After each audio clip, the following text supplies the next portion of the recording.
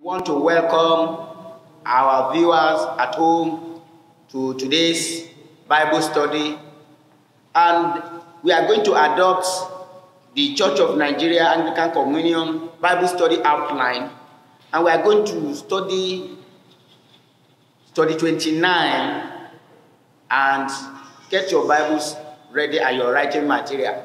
With me in the class is Brother Lekon Shoronke to my immediate right. You're welcome. And Mrs. Rose Onokoya, far right. You're welcome.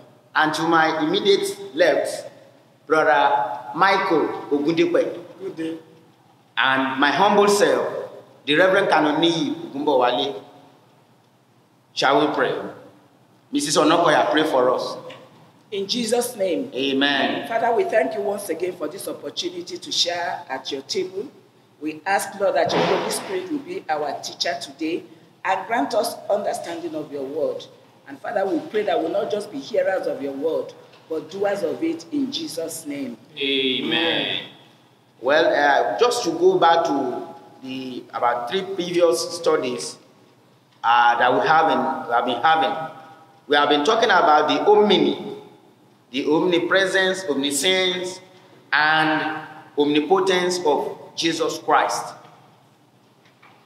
And today we'll be talking about his conception, the conception of Jesus Christ, how and why. And these are the things we are going to discuss. The aim of today's study is to discover some prophecies concerning Christ's unique conception that is different from natural conception. Number 2, to learn from the chastities of the Virgin Mary, pureness of the Virgin Mary. Number 3, to teach the importance of chastities or the pureness to the Christian family. And I want somebody to read from Matthew chapter 1, verse 18 to 25. Matthew chapter 1, verses 18 to 25. Now the birth of Jesus Christ was as follows. After his mother Mary was betrothed to Joseph, before they came together, she was found with child of the Holy Spirit. Then Joseph, her husband, being a just man, and not wanting to make her a public example, was minded to put her away secretly. But while he thought about these things, behold, an angel of the Lord appeared to him in a dream, saying, Joseph, son of David, do not be afraid to take you Mary, your wife, for that which is conceived in her is of the Holy Spirit. And she will bring forth a son, and shall call his name Jesus, for he will save his people from their sins. So all this was done that it might be fulfilled, which was spoken by the Lord through the prophet, saying, Behold, the virgin shall be with child, and bear a son, and they shall call his name Emmanuel, which is translated, God with us. Then Joseph, being arose from sleep, did as the angel of the Lord commanded him, and took to him his wife, and he did not know her till she had brought forth her firstborn son, and he called his name Jesus. Luke chapter 1, verse 26 to 35. Luke 1, 26 to 25. Now in the 6th month, the angel Gabriel was sent by God to a city of Galilee named Nazareth, to a virgin betrothed to a man whose name was Joseph, of the house of David. The virgin's name was Mary. And having come in, the angel said to her, Rejoice, highly favored one. The Lord is with you. Blessed are you among women. But when he saw him, she was troubled at his saying, and considered what manner of greetings this was. Then the angel said to her, Do not be afraid, Mary, for you have found favor with God. And behold, you will conceive in your womb, and bring forth a son, and shall call his name Jesus. He will be great, and he will be called the Son of the Highest. And the Lord God will give him the throne of his father David. And he will reign over the house of Jacob forever, and of his kingdom there shall be no end. Then Mary said to the angel, How can this be, since I do not know a man? And the angel answered and said to her, The Holy Spirit will come upon you, and the power of the highest will overshadow you. Therefore also that Holy One who is to be born will be called the Son of God. A virgin is someone who has never engaged in sexual intercourse. The conception of Jesus Christ describes how the Savior was conceived in the womb of the young Virgin Mary through the miraculous work of the Holy Spirit, and without Mary having sexual intercourse with any man. God chose this mystery, which is beyond human understanding, to bring his Son into the world. Now, when you look at this instruction, some doubters say, well, they called Mary the wife of Joseph. Now, according to Jewish custom, when somebody has been betrothed, they say, where is your wife? That does not mean that they have been having sexual intercourse. If you look at it, they say, your husband, wife, husband. That is according to the Jewish custom. They will not have anything. That is what we should look at it critically. So because some people say, well, okay, they said it's the wife, but it's the husband. What's the meaning of husband and wife? So that we will know, we will not confuse ourselves. But we say that now that the conception of Jesus Christ, the uniqueness of the conception, what is the difference? And these are the things that we want to look at. Now, question number 1. What are some biblical evidences of the virgin conception of Jesus Christ? That is it true that Mary was a virgin? What are the Bible references? That's where we are going to answer in question number 1. Question 1, what they want us to say in that area, if we should look at Matthew chapter 1 verse 18, he says this is how the birth of Jesus Christ came about. His mother Mary was pledged to be married to Joseph. But before they came together, she was found to be with child through the Holy Spirit. That's a Bible verse to point to us. Also, Luke chapter 1, verse 34 and 35, where Mary asked the angel, how will this be, since I am a virgin?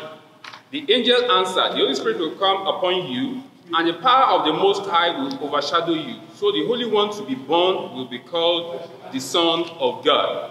It's something that had been prophesied that it would take place in that manner. And if we should look at it, even Mary, it looked as if God had prepared her mind. When the angel told her, she did not bother too much to the extent that she will fear. The angel told her this is what will happen. And in the same vein, the angel appeared to Joseph in a dream, such that he himself did not put the woman to shame. That is in verse 20 of Matthew chapter 1, which says, but after he had considered this, an angel of the Lord appeared to him in a dream and said, Joseph, son of David, do not be afraid to take Mary home as your wife, because what is conceived in her is from the Holy Spirit. And if you should look at a Bible reference we have in that question, Isaiah chapter 7, verse 14. It's prophesied there. Therefore the Lord himself shall give you a sign. Behold, a virgin shall conceive and bear a son, and shall call his name Emmanuel. What else do we want to hear? The prophecy had been there, and when the event now came to place, God prepared the hearts of those that were to be used to bring forth the Holy Child. And that was a grace we all have as human beings, that for us to have our salvation, because we know it was through the coming of Jesus Christ to the world that the world had salvation. He came to die for our sins. Well, what we just need to do is to have that faith and the belief in his name. Okay. Praise the Lord. Yes. John chapter 1 verse 13. Who were born not of blood, not of will of the flesh, nor of the will of man, but of God. That is talking about his conception, that he will be born not of the will of the man, without having carnal knowledge of Mary having carnal knowledge of a man, but of the will of God, just to buttress his conception. And as my brother has said, it came to my mind that, okay, not the will of man. It is not that Mary determined that I'm going to born Jesus Christ. She wasn't even thinking that he's going to born Jesus Christ. It was not the will of neither Mary nor that of Joseph. But it was God that just decided, okay, I'm going to use this woman. And question number 2. Differentiate between natural human conception and the divine conception of Jesus Christ. When we go through the Bible references, there, Genesis 4:1, it says, now Adam knew Eve, his wife, and she conceived and bore Cain, and said, I have acquired a man from the Lord. The same Genesis 4:17 says, and Cain knew his wife, and she conceived and bore Enoch. Also, verse 25. Adam lay with his wife again, and she gave birth to a son and named him Seth. Okay. All these scripture verses we have seen talks about natural conception. A man and a woman coming together in sexual intercourse to conceive a child.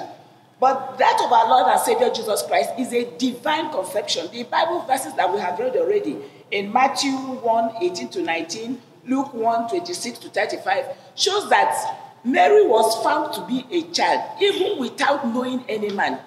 She never had any sexual relationship with Joseph, even though she was already betrothed to Joseph. So natural conception comes when a man and a woman comes together in sexual intercourse before they conceive. But divine conception is only possible by the power of the Holy Spirit. And Jesus Christ is the only person till today that has been born through divine conception. Question number 3. What does the Bible teaches about chastities?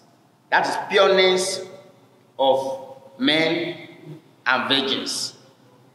What the Bible teaches us that, okay, they should be pure. The man should be pure, and the woman should be pure. If you look at the records as recorded in Deuteronomy chapter 22, verses 20 to 29, it's talking about the punishment for sexual immorality. When I talk about sexual immorality, it is between man and a woman. The record states clearly that if a man have carnal knowledge with a married woman, the punishment is stated there. And we know that today, sexual immorality is the bane of the society. And we see it as, we take it with levity. We don't count it as an offense. And even among the young ones today, they see it as the order of the day. But the book of 1 Corinthians chapter 6, verse 18 is putting it straight to us that we should flee sexual immorality. Every sin that a man does is outside the body, but he who commits sexual immorality sins against his own body. And we know that every human being, no matter how wicked that person is, loves his body. And he nurtures his body by eating well, by clothing it well. So if you want to hurt your body, the Bible is saying that you should commit sexual immorality. And for us to learn from the purity and chastity of Mary, we need to flee from sexual immorality. And we go again to 1 Thessalonians chapter 4, verse 3.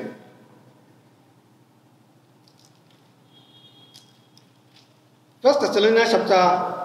It is God's will that you should be sanctified, that you should avoid sexual immorality. We should avoid sexual immorality, abstain from it.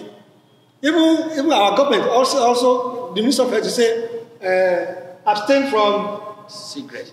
Sex. All this arbitrary sex, we should abstain from it. It is entrenched in the Word of God that we should flee from it. And when we do that, the blessings of God will come upon us. In a little way to buttress what he was trying to bring out there, when we look at some advertorials, like the one on when they make adverts for condom, after they must have done that, they will still say at the end that abstinence is still the best way. So if God is telling us that we should be sanctified, as we read in 1 Thessalonians, and such messages still go out on our media, then we as Christians should know that God abhors such filthiness. He wants us to be holy as he is holy. Praise the Lord. Hallelujah. But as I thought, I could see some of my people in my own thinking that, well, they say, well, thank God I'm not yet a man. I'm not yet a woman. I'm just a girl and I'm a boy. That what they are saying does not. But I want to put it, the purity of male and female. Because you either you are a boy, you are a male. If you are a girl, you are a female. So it is for all male and female, so that nobody has an excuse to say, well, they are not talking about me. I God is going to bless us in Jesus' name. Amen. Question number 4. Say, what lesson Christians draw from Mary's states at the visit of the angels? Now, what are we going to learn as a Christian from Mary's states? That is her condition, how she was. If we should look at some of the verses, we have Isaiah chapter 1 verse 16. It says, wash and make yourselves clean. Take your evil deeds out of my sight. Stop doing wrong. And I also want to add with 2 Timothy chapter 2 verse 20 to 21. It says, in a large house there are articles, not only of gold and silver, but also of wood and clay. Some are for noble purposes, and some for ignoble.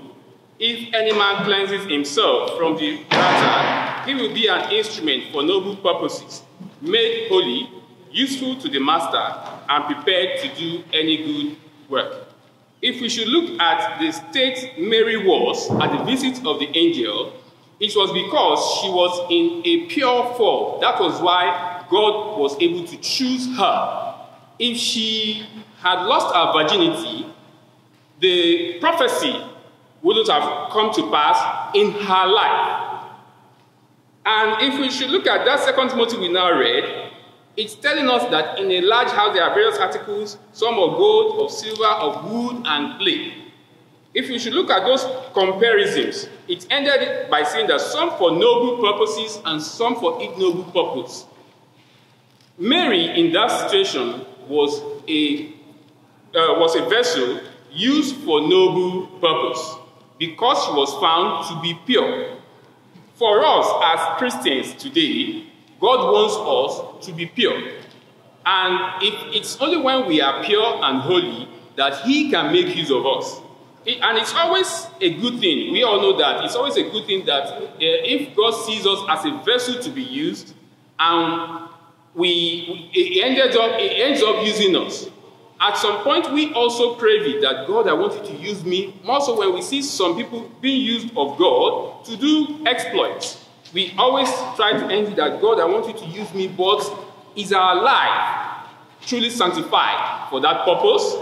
Is our life truly set apart for the use of God?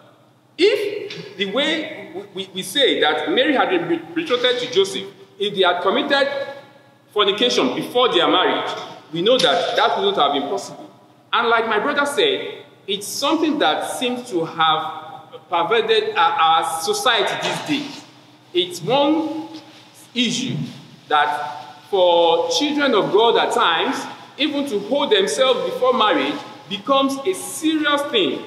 However, we have it there in the Bible that we should be set apart. James chapter 4 verse 8 says, come near to God and He will come near to you. Wash your hands, you sinners, and purify your hearts, you double-minded. We just need to be purified for God. And that's the way God wants it for us to be useful unto Him. I think the lesson we should learn as Christians is that we should always live a holy and a righteous life. The Bible says that God abhors sin of any sort. And if truly, like He said, that we want to be vessels of honor, vessels fit for the Master's use, that means that every point in time, we should make sure that we are in a state of grace, state of holiness, state of righteousness, fit to be used by God Almighty. Assuming when the angel came, that Mary was not in a state of holiness or righteousness, that prophecy wouldn't have come to pass. So as Christians, we should always be prepared, because nobody knows when the angels is going to come. Well, in my own, as my brothers are talking and sisters, I was just wondering that it could not be Mary alone that happens to be a young girl. Yeah. There will be a lot of young girls that will have messed themselves up. And I presume that the angel will just be passing and say, okay, this one no, this one no, this one no, this one no. We have a lot of girls that no, these people are not, they are not the right something, they are not the right vessel that I want to use. When we look at that 2 Timothy chapter 2, verse 20 to 21, that you discover that this state that somebody is will determine what you are going to be used for. I want to be practical. There are some girls that will only be useful when they want to do wrong thing. Maybe they want to know, they are looking for girls that will dance naked in the club. Some they will offer themselves that okay, they are ready to dance naked. That is they are the vessel that for dishonor. And don't mind you, these girls, these people that are calling this girl to come and dance naked in their club, they will not want their son to marry such a woman. They will not any of their son or any of their relatives to marry such a girl. They say no. This one is only meant for the pop. This one is only meant for the club. This one is only meant for the aristo. So when they want their son to get married, they will be looking for a pure girl. Now it is now left for somebody to decide which one we are going to use. Even among the boys or the males, some they will only be good as a dog. So go and get some boys that can destroy, some boys that can do a lot of things, that can smoke weed in the public. But when they need responsible boys, no. We are not talking about you. You just go and see. We know what you can be used for. So it is now left for us that, as a Christian, that are we going to be vessel of honor or to dishonor? Let me come down to the priest, those of all priests. Say, he's a priest. Well, we thank God. Let God judge him. But I'm not going to judge anybody. And some say, I know him. I trust him, he's my pastor. So some of us, they may say that, okay, we are honorable. And people only give us honor because they want to give us honor when we are dishonored. So what I'm just saying, it encompasses everybody, that in a big house, there are vessels unto honor and there are vessels unto dishonor.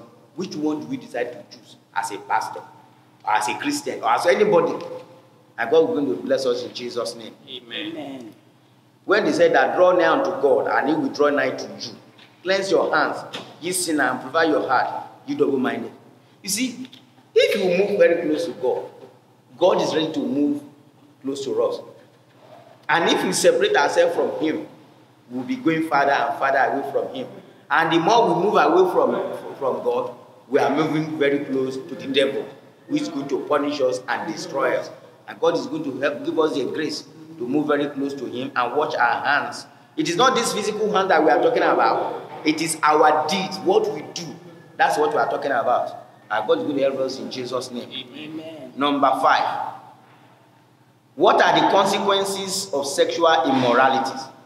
What are the outcomes? What are the things we lose? And what are the things that we gain if you have sexual immoralities? The consequences of sexual immorality are grievous, both spiritually and otherwise. But we are concentrating on the spiritual aspect. But even in the physical, sexual immorality can lead to HIV, AIDS, and we all know the consequences of those things. And I want to state that despite the fact that we are living in a depraved society, sort of, where people overlook things like sexual immorality, it still is not right before God. And spiritually, it has a lot of consequences. I want us to just go through some of the scripture verses in the Bible. Ephesians 5, verse 5 says, "For this you know that no fornicator, unclean person, nor covetous man who is an idolater has any inheritance in the kingdom of Christ and God." So, as a sexual immoral person, you have no inheritance in the kingdom of God. And the Bible says, if all our Christianity is just here on earth, we are of all men most miserable. Jude chapter 1 verse 7 says, "As Sodom and Gomorrah and the cities around them in a similar manner to these, having given themselves over to sexual immorality and gone after strange flesh, are set forth an example, suffering the vengeance of eternal fire." Sexual immorality will at the end lead to eternal fire. And also, if you read the one in Revelation chapter 2 verse 22, Revelation 21:8, it talks about hellfire. The end result of sexual immorality is hellfire. Is that where you want to end? After spending the number of years they're going to spend here on earth, is that how you want to end your life? In eternal fire, eternal damnation. I pray that God will give us the grace to overcome sexual immorality in all forms, in Jesus' name. Well, in addition, my sister has gone spiritual. Some people say, well, it's you that read Bible. Me, I don't read Bible. I just want to live a normal life. Even the free thinkers, they don't. The free thinkers, they are not at peace with anybody. You cannot commit sexual immorality and be boast of it. It brings shame to the family. It brings shame to the person that committed the sin. So the consequence is even great. It's grievous, and God is going to help us in Jesus' name. Mm-hmm. The supernatural conception of our Lord Jesus Christ is a proof of His pureness and holiness from human inheritance of Adam's sinful nature. He has to come through a woman who has had no sexual intercourse with any man to come to the world and fulfill the works of redemption. In summary, all men are seed of man. There's only Jesus Christ that is the seed of a woman, because no intercourse. Food for thought. Christ's mysterious birth by a woman was without a man's seed. Shall we pray? Lord, we pray this day that the coming of the Lord Jesus Christ will not be in vain in our lives. Amen. That this great problem of sexual immorality, that it will not destroy the church of God, neither will it destroy the world. Grant us the grace to be able to stay pure, for we pray in Jesus' name. Amen. Thank you, Lord. Now we want to thank our viewers at home and the people that are able to make this Bible class, that next time we'll still be studying the words of God. And in your leisure time, let your Bible be your friend. Stay blessed and stay cool.